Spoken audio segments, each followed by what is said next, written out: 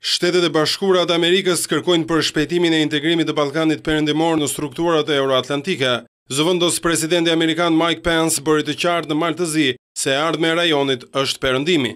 Ne besojmë se ardhmja e Ballkanit Perëndimor është në perëndim. Ne rikonfirmojmë angazhimin e SBA-s për t'i forcuar marrëdhëniet mes Ballkanit Perëndimor dhe Shteteve të Bashkuara. Jam i kënaqur që liderët e Ballkanit Perëndimor i përkasin një gjenerate të re. Ju keni mundësi të zgjidhni të gjitha problemet e së kaluarës.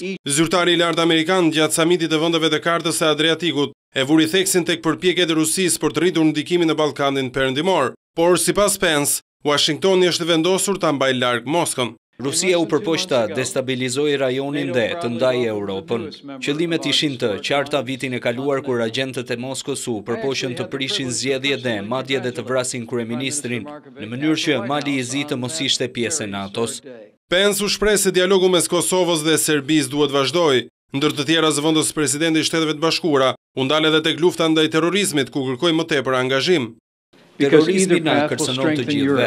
Ballkanin Perëndimor shëbahet si dhe të gjithë Europën. Ne duhet ta heqim këtë kancer përpara se të përparojë dhe më tej.